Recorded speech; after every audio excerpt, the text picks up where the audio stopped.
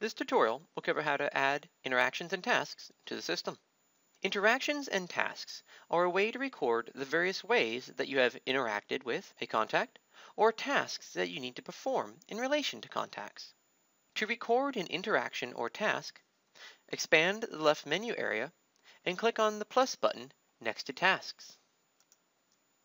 This will open up the Interaction Task Creation dialog, where you will start by indicating if you will be recording an interaction or task with the provided slider.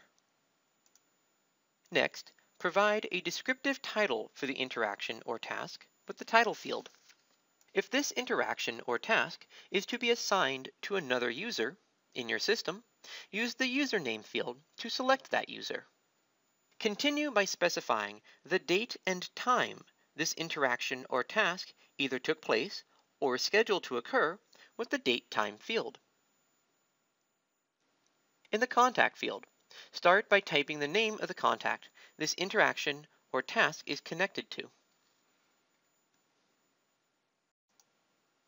If necessary, you may use this process to select multiple contacts for this interaction or task. With the Interaction Type dropdown, select the appropriate type of interaction or task you are recording. The Status dropdown allows you to specify the current status of the interaction or task as open, in progress, on hold, or completed.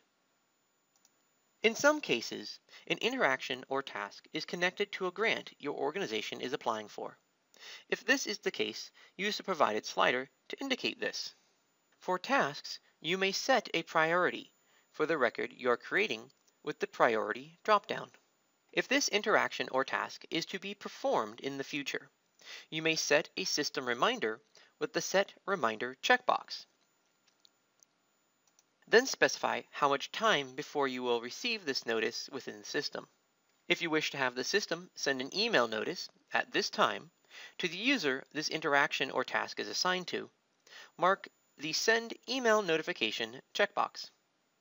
To record a note against this interaction or task, enter the details of the note into the Notes field and click the plus button to the right.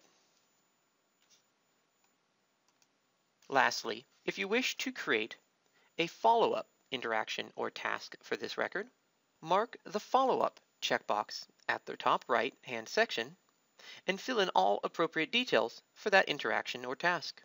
When you have finished configuring your interaction or task, click the Save button in the lower right of the dialog.